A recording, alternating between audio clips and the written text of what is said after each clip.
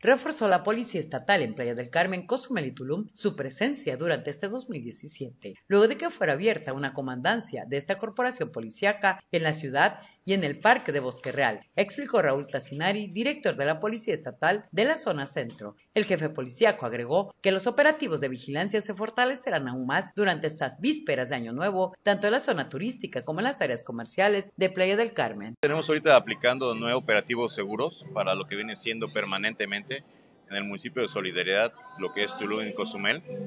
por parte de la Secretaría de Seguridad Pública del Estado. El señor secretario nos da las instrucciones de que estemos tajantemente, sin dejar ningún momento de estar cuidando lo que es la parte turística,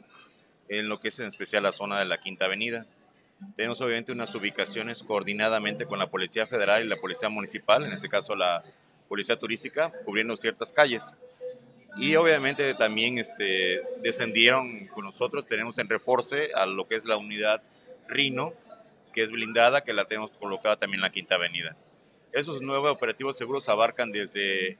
cuidar lo que son los bancos, aledaños a la zona turística, también lo que viene siendo los oxxos,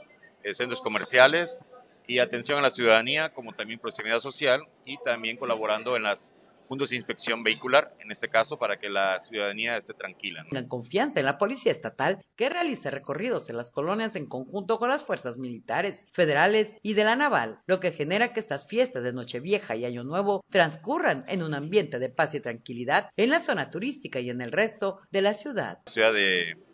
Playa del Carmen lo hemos realizado en distintas partes de la misma, coordinadamente también colaborando con la BUN, en este caso la fuerza de mixta que colaboramos tanto la Sedena, la Marina, la Policía Estatal, la Policía Federal y la Policía Municipal.